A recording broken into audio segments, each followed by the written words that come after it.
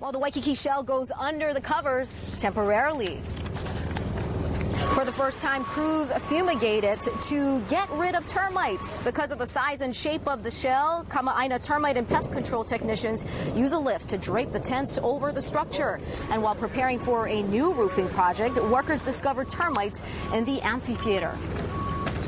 The Waikiki shell has a really bad ground termite infestation, so we're fumigating it at 4 times the normal amount you would for drywood termites, and that normally works. Crews will remove the tent on Saturday. The Waikiki shell was built in the 1940s, and bands began performing there in 1953.